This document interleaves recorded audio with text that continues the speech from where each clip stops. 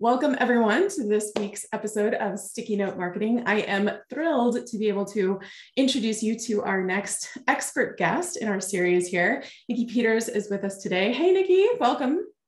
Hi, hello. I am so excited because Nikki has some great advice, thoughts, and inspiration for you when it comes to the topics of consistency as well as mindset, which I know are common themes, common questions that are coming up in our community today. So I think today's conversation is going to be especially relevant to some of the questions that have been coming through to me through DMs and emails. So I'm excited to bring this to you. If you have not met Nikki before, she is a wife, she is a mom, she is a business coach, she is a beauty influencer. She's a busy lady. So I actually am a customer of Nikki's, and I was blown away by her customer service level, her professionalism, and her marketing savvy, being a marketer geek. So I'm super excited to introduce you to her today. Nikki, would you provide just a quick background, what your business is all about, how you got into it, and anything else you want to share with the audience today? Yeah, absolutely. So you guys, for those of you that don't know what Monat is, we are a naturally based anti-aging hair care, skincare, and wellness brand. I've been with the company for about 3.5 years, and I started with zero desire to sell. When I first started 3.5 years ago, I was busy. I'm a mom, I'm a wife. I worked 4 other jobs. I just started for the bigger discount. I kind of stumbled into the business side of it. I'm a serial entrepreneur myself. I owned my own business as a postpartum doula. I ran a mom's group at a local hospital. I drove for Lyft, and I worked a pretty busy job in reproductive medicine, which I absolutely loved. And things kind of turned for me with the pandemic, as it did with most other people 2 years ago. Once I kind of started stumbling into the money side of Monat, people were noticing that my hair was changing, and they were asking me what I was using. And all of a sudden I started making money with it. And I was like, oh, if I can make money with this product and I'm not even really trying, I wonder what would happen if I actually put a little bit of effort into it. So that's what I did. I dropped driving for Lyft. I kind of got burnt out on doing the mom's group and being a postpartum doula, exchanging time for money. I did not get paid unless I worked with a family. So I was working 40-hour plus work weeks and then doing overnights with newborn babies. So I was absolutely exhausted. I ran Monat part-time with my reproductive medicine business job. And then 2 years ago, I got laid off, and I was absolutely devastated. I thought I would work in reproductive medicine until, I was kicked out of the field. So that was kind of how I got started with all of this. It all kind of happened by accident, and now I am doing it full time. So I'm really excited. Well, I mean, and those are not super laid back, no stress opportunities. I mean, those are pretty intense careers. Like when you're dealing with newborn babies and staying overnight, I mean, those had to be some pretty stressful situations. Yes, since I worked for reproductive medicine, I specialized in working with families that were using surrogates and egg donors. And so a lot of times these families were coming over from different countries. And so they'd come into the Portland, Oregon area where I live, and they didn't have any family. They didn't have any friends. A lot of times it was same-sex male couples, and they didn't even have a clue what to do with their babies. So they would trust me to come into their Airbnbs and spend the night and teach them everything they needed to know about having a newborn baby in like one overnight session. So it was a lot of stress. It was pretty crazy, but very rewarding.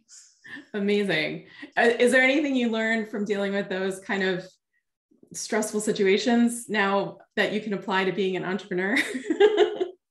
I mean, the marketing side of it, for sure. The patient's side of it, for sure. I mean, reproductive medicine in itself, that provided me the stability of having, a stable paycheck. I had a 401k, I had paid time off. I had all of that stability with working in reproductive medicine, and then adding in being a postpartum doula, that was just all extra. For me, that was just, fun. I loved babies. I loved families. I loved helping people. And I grew that business from nothing. So I had to market myself. I had to tell people about it. I created my own website, and I did I have no marketing background. Like I literally just had to kind of learn as I went and figure it all out. And I feel like I did a pretty good job, and it's helping me with my business now. I love that. Yeah, no, translating that experience, because I know we have a lot of people in the audience and in the community that, have done other things, right? So exactly like you, I had a career, maybe had a few careers before, and now I'm doing something totally, totally different. So let me ask you this. So when it comes to that topic of consistency, I know one of the things that you mentioned was that consistency, that approach that you took was one of the things that helped you build your business to be as successful as it is now. Can you tell us a little bit more about that? Yes. So I feel like with my other business, with being a postpartum doula, I had to set myself apart. Like we have so many doulas in the Pacific Northwest, Portland specific, like there's doulas everywhere. So I had to do things different. I took that business as more of like an education approach where I would teach people. I wouldn't just like go in and do, people's laundry or let the moms sleep. Like I went in and taught them how to, take care of their babies, and how to optimize their workspace and their home space to have a newborn baby. And I had to, do things different. And I had to kind of do that with money as well. There is, a lot of people out there, especially in the Portland area, that sell money. And so I had to figure out how to do it differently. So like I had to do customer service differently. I had to offer borrow baskets. I had to show up consistently. I had to build trust with people. And I think that's what's huge with money. It's not a grab and go product like some of the other businesses out there. Like, if you have an event coming up and you just want some color street nails, you're going to go and find some nails and you're going to buy those nails. You know exactly what you want. You might have to pick your color, or if maybe you need some new supplies for your kitchen, like you kind of have an idea of what you want, you can go and shop for it, and it's pretty quick. There's not a lot of trust that needs to happen with that. But with money, it's different. People, I'm asking them to shampoo twice. Most people don't shampoo twice. Even though their bottle says lather, rinse, repeat, they don't do that. I'm asking them to emulsify. I'm asking them to do things different. And so I had to, show up. I had to show people that I was the authority in what it is that I do, that I was, educational on hair care and skincare just in general. So being able to be consistent in social media, especially, and give value to people and not just say, hey, buy my product because I love it and it's awesome and I can change your hair. I had to show people like, hey, you don't even have to buy money, but let me tell you how to optimize your washing experience with whatever it is that you have in the shower. Let me tell you how to use maybe your dry shampoo that you get at the Dollar Tree and still get the best experience out of it, even if you're not buying my money. So I've had to really stay consistent with building trust with people. And mostly with that is just showing up consistently and authentically and not being afraid to share with people when I'm having a bad day or I'm stressed. I did my hair for you today because we're doing this podcast, but if any of you guys end up following me on social media, I don't ever wear makeup. My hair is often in a messy bun. I work 90% of the time at home in my pajamas. And I do that because I want people to know that you don't have to be dressed to the nines to be successful in a business. You don't have to do your hair every day to be successful in a business. You just have to be authentic. You have to be yourself, and you have to show up every day and just be yourself. And that's it. I love that. So a couple of things, like you said, just totally stand out to me, right? The idea that you have to be real, you have to show up as yourself, really.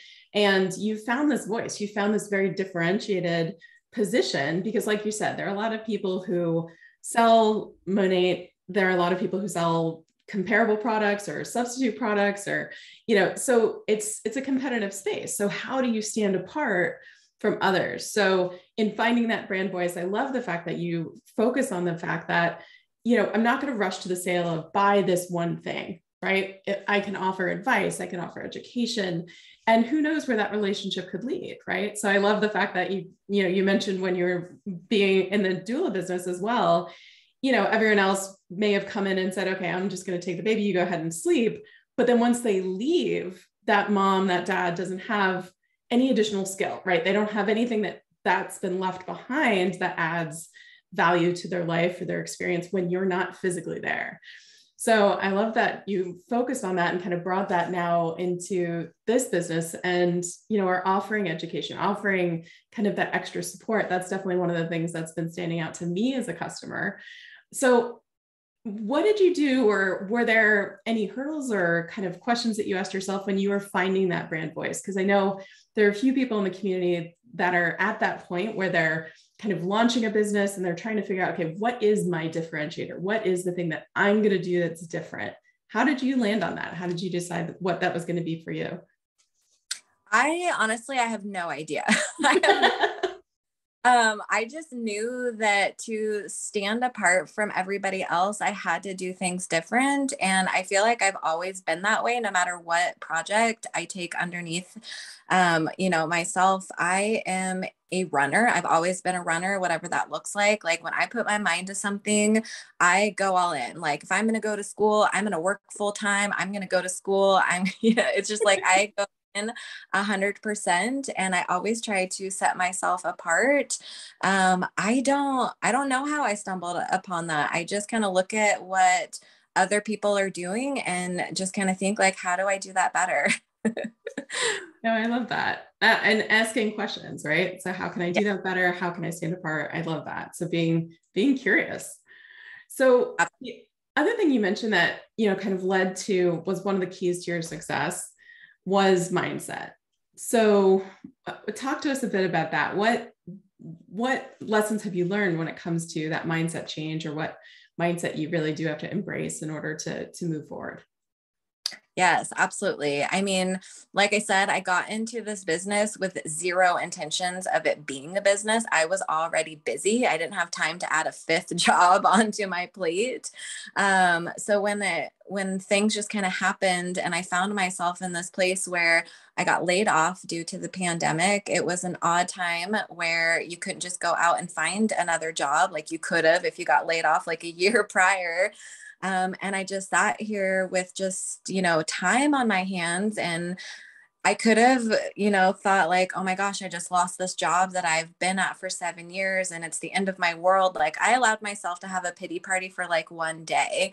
And then I just decided to just switch my mindset and change everything and just trust the fact that like, okay, I could sit here and dwell in the fact that I just lost my dream job that I thought I would retire at. I have no income coming in right now.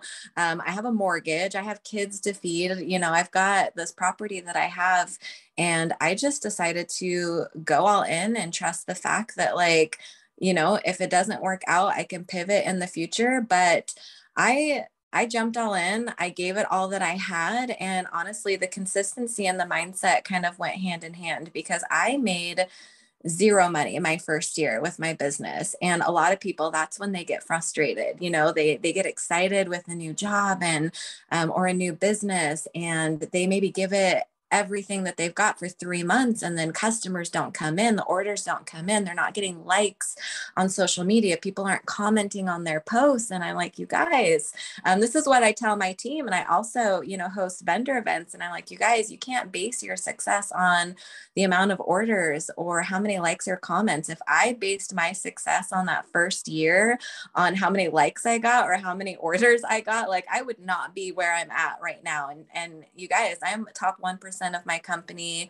I do this full time now. I make a very decent income with what it is that I do because I was consistent, and mindset for me was a choice. I could have, dwelled in the fact that I lost everything and had to start over from scratch, or I could choose to, get up every day and give it 100% and see what happens. And I went from making $6,000 my very first year with Monate, which is not, I mean, that's pretty awesome for some people, but when you're trying to make this a full-time business, that does not even pay your mortgage for a couple of months. I went to 30,000 my second year, and this last year I'm at over 60,000. So consistency, mindset. Has it been easy? No. Has it been tough? Absolutely. Do I have days where I don't want to do anything and I don't want to get up and I don't want to post on social media? Absolutely. But, you have to you have to treat it like a business, number one. And that's what I do. And I feel like a lot of people don't do that. They're not consistent. Their mindset is they treat their business like a hobby, and it gets paid like a hobby. Treat it like a job, you're going to get paid like a job. But that starts first with your mindset. I think that's an amazing point and very powerful that, like you said, if you're going to treat it like a hobby, it's going to turn into that. So do you have habits or rituals or kind of daily practices that help you kind of stay in the zone or stay in that kind of mindset? I mean, I just gave myself a, not a raise, like a promotion. I moved my office into my son. My oldest son moved out 2 years ago, and we had his room as a spare bedroom. Prior to using this as my office, I worked in my bedroom. So it was a little bit harder separating the work home life when you work in your bedroom. I did have like a separate space, which helped me. I don't think I could be successful just like sitting on my couch in front of my fire with the TV on. I don't think I could really give it the time that it needed if I didn't have that right setup. So for me personally, like having the right setup, I have a huge dry erase board where I can write, my goals and what I need to do. I keep a planner, I keep a desktop. And for me, that's what helps me stay focused and consistent is like I get up, I help my kiddo get off to school, I do the house chores, and then I'm right up to work. Like, just like you would anything else. And I tell this to my team too, like, okay, if you had a job that you had to go to and maybe you woke up and you were tired, maybe your kid didn't, was sick the night before, you didn't get a lot of sleep, like you'd still get up, you'd still get dressed, you'd still get in your car, you'd still show up to work, you'd still clock in, you'd still do your job. Why is that any different than if you work from home? Like you still have to do the do, right? Like you couldn't just buy a boutique and then, not turn the lights on, not open up the door, not advertise. Like you still have to treat it like a job. So, I mean, that's what I do. I treat it like a job. I have a workspace. I set office hours. I get to be flexible with my office hours. I can vacation when I want and work from my phone. I can, go to coffee dates whenever I please. And that's the bonus of having, working for yourself. But for the most part, I do set office hours and have an office space. And I feel like that's what really helps me. No, I think those are all great advice for anyone that's listening who's maybe feeling a little bit stuck or a little bit like, gosh, it's hard to focus. So creating space and intention. I love that. I mean, one of the things as a customer that I've loved is the follow-up too. So it's obvious that, you have these kind of routines where you're following up with your customers, you're following up with your audience. I even love, asking questions about how's it working and, celebrating the wins. So as you're doing that, what are some of your favorite things that you're hearing from your other customers or your other clients about, the changes that you are making in their life? I mean, one thing that I hear consistently, and I love hearing that you say this as well, is I have so many of my customers tell me your follow-up is like phenomenal. And I guess I really pride myself in my follow-up because I just know how I like to be treated as a customer. And I forget, like I think about shampoo every day, all day, right? Like I wake up and I think about shampoo and I think about my customers, I think about my business. But for me personally, as a consumer myself, like I don't think about, like I love Color Street, but I don't think about it. So like when I'm due for, some nails or if I'm due for some essential oils, sometimes I'm like, oh wait, who did I order that from? Like, I really liked that one girl and she had a really good deal and she like dropped it off at my house. And I really liked how she set herself apart, but I forget. But if I've got somebody who, checks in with me every couple of months and says, hey, are you due for some Color Street or how are you doing on your essential oils? And I'm like, oh, that's right. Lauren does Color Street. Yes, I'm actually due for an order. So I just know what it is that I like myself when it comes to customer service. And so that's what I do for my customers. And I love the fact that I do hear from my customers continuously that they appreciate that I do that for them because that's what I want. That's what I want for myself. No, and I think that's a really good point is that there have been times where I've definitely wanted to remember who that person was, or, oh, I met them at a networking event, or I even would love to buy from them. I'd love to be a client, a customer, but you just can't remember. We're inundated with so many messages and so many names these days. It is hard. So, I know it's a bit cliche, but the fortune is in the follow-up, how to kind of stay top of mind and relevant. So is there any kind of advice you have? So for people who maybe are worried about following up, that you might have for them in terms of how to approach it, or how to even just get started with being more consistent and reaching back out to people? Yes, absolutely. So I'm going to speak to all of you guys. You are overthinking it because you think more about your product than they do. So like for me, if I was reaching out to Mary, and maybe I sent somebody a cart, or maybe I sent somebody a sample, and I'm like wanting to know whether or not they tried it. Again, I think about my shampoo business every day, all day.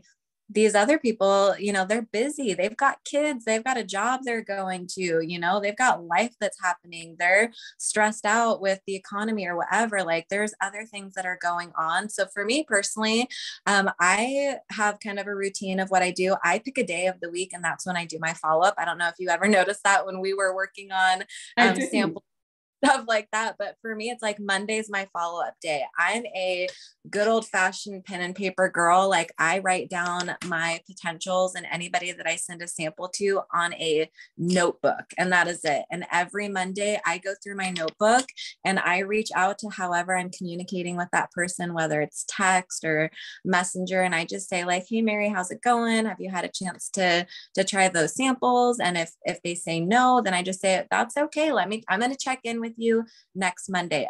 Always give them the next date that you're going to check in with them so they know to expect it. Okay. So then I check in the next Monday. Hey, Mary, have you had a chance to try those samples yet? Oh, you know what? Things got busy. They're still in my purse. That's okay. I'm going to check in with you next Monday. And then I'm not having to remember. I have it written down. I do it every Monday. Now you get ghosted, right? So pretty soon Mary's going to stop responding to me because she keeps forgetting to use those samples. That is okay. If I get ghosted 3 Mondays in a row, then what I do is I start a different conversation. Hey, Mary, I see that you just went on vacation. Where did you go? What did you do? Oh my gosh, it looks like you had so much fun.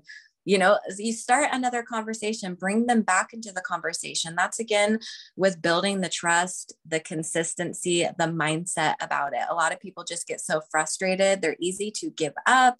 And at the end of the day, I think if you give people the benefit of the doubt, I don't think people mean to ghost us. If they asked for a sample, they wanted to use it, they were interested in it. Maybe it's not in their budget and they're worried about hurting your feelings. That's okay. Like I also don't tie any emotion to the outcome. And I think that's huge. Like I just want to genuinely give people value and give them tips and tricks on things that they can use with their own products. And I feel like that pays me back tenfold because then I take the emotion out of it. If somebody doesn't want to respond to me, I ask them about something else. I bring that conversation back up. I'm continuing to build that trust with them. I'm commenting on their social media. They're not just a sale to me. I really care about them as a person and what's going on in their life. And I show that with how I treat them. And so I feel like that's super important too. Don't look at everybody as just a sale or a number. They're a person. They have a life. They're busy. Show that you care about them more than just you care about their sale or their money. I love that. They're not a customer. They're actually like a human, right? So we actually are creating really human relationships here. I mean, Absolutely. It's funny because I work with, entrepreneurs, small business owners, and then I also still work with big brands, big businesses. And it's so funny because so many of the large, global brands that I work with are trying to figure out how to wrap personalization back into their conversations with their customers. And so often I feel like the opposite happens when we're a small business owner, when we're an entrepreneur, we're trying to scale and automate and how do I mass produce my messaging? But I think the genius in what you're doing and what you just shared with us is that no, this isn't just a name on a list. This isn't like an email blast I'm sending out. I'm thinking about this as a human. If they don't buy this product, I'm going to release why. It's not personal. And I'm also going to absolve them of any guilt, right? Any that, I don't want to insult them or I don't want to, it's not right fit. So I don't want to hurt their feelings. And because you never know where that relationship could go, right? It could be a referral. It could be a connection. It could be a collaborator. There's opportunity there that we may not even know to even ask for yet, right? Absolutely. 100%. I love that. No, brilliant. Amazing. So tell us a little bit about how we can find out more about you. What is the best place to go to learn more about you and Monet? So two things. My Instagram, I would love to get new friends on Instagram. Follow me and I'll follow you back. It's just Nikki Ryan Peters. And my Facebook group, I do it a collaborative Facebook group with my team, and we're huge on value, like I've already spoke on before. And I think most of our love language is gift giving. And we do a lot of giveaways in there. And sometimes they're specific to being a customer of ours. But our last one, we did like over 14 different products. All you had to do was comment on our post. You did not have to be a customer. There was no purchase necessary. We genuinely love our product and we want to get it into as many hands as possible. And the best way to do that is to give it away for free. So joining my Facebook group, it's next level experience. If we can drop any links in here, that would be great. But yeah, Instagram and my Facebook group are the two main ones. Fantastic. And we'll definitely put all the links where you can find Nikki in the show notes for today. And I would definitely say, I have been, like I said, blown away by your service, by your care for your customers. So I just want to thank you personally for the concern that you take with the people that you're building these relationships with and not treating us just like a number. So thank you. Absolutely. Any parting thoughts for our audience here today? Anyone that's listening or watching? I will say I love me a good system. And so I guess the last thing I want to share with you guys, because I've been through them all. I am a type A personality. I'm very organized. I love me a good system. And I have tried just about everyone that's out there. And if I had to give any business advice on something that's worth your time and money, I love Project Broadcast. I'm just going to give a little plug to that. I don't make any money off of them. I'm not an affiliate with them. I just really, really like them. It's an app and it's also a desktop version. It's how I communicate with my customers. It's how I talk to you, but it does allow you to have those personal conversations through text message, but have the boundaries of having a business phone without having to actually have a business phone, but you can set up systems with it. So I feel like that's the one thing I try to share with all of my business owner friends is Project Broadcast. It does cost, I believe, $15 a month, but it's worth it. Trust me, there's so many systems that you can set up with it.